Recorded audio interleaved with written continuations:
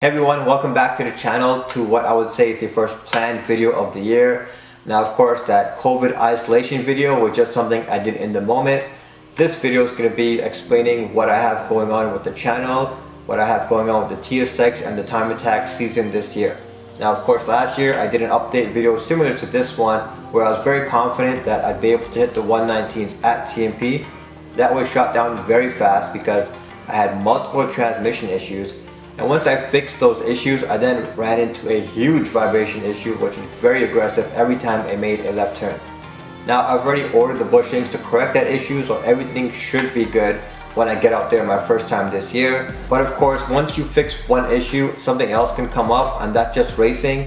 Every time you fix something, the next weakest link will hold you back from setting your best lap time. Now aside from fixing that vibration issue, I'm also looking at doing a livery on the car. Now that's not going to be anything close to how aggressive a TCR livery is, but it will be something where I can say, hey, this is the 2022 version of the car. This is the version that's going to set all the lap times that I need to beat, and this hopefully is the best version of the car ever. Considering that the car has looked the same since maybe 2013 when I wrapped it, when I used to go to shows, when I used to go to Import Fest, it hasn't changed that much.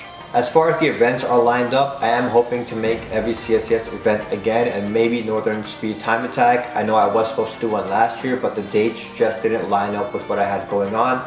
Of course, I spent a lot of time fixing the car, so I missed out on some more opportunities I could have had. But all things considered, since I did make every CSCS event last year, that should put me somewhere good in the National Championship Series, because I think that I should be able to finish third for a street front wheel drive. But that's not something I'm sure about. We'll see when the first event comes around. But it would start the year off very positive if I was to get third place in the championship from last year. Now last year, after each event, I made a short recap video to explain that event, which is pretty much a whole bunch of clips I take during the day, and then I do a voiceover on that clip to make a video. Now if you're camera shy and you'd like to start making content about your track days, that's a great way to get your content out there, especially if you're doing things solo most of the time like I am. You can just record everything that you want to show everyone, do the voiceover, and not have to worry about someone following you around with the camera. Now this year, in addition to those recaps that I'm currently doing, I'd also like to follow a few other time attack drivers part of the series. This is just to shed some more light on Canadian time attack. Now this is not going to be anything close to Gears and Gasoline, Time Attack News, or even Netflix series Drive to Survive. This is just going to be me using my free time at the track to get to know some other drivers and show you guys a little bit more about what goes on in Canadian time attack, since most of my viewers are from the States.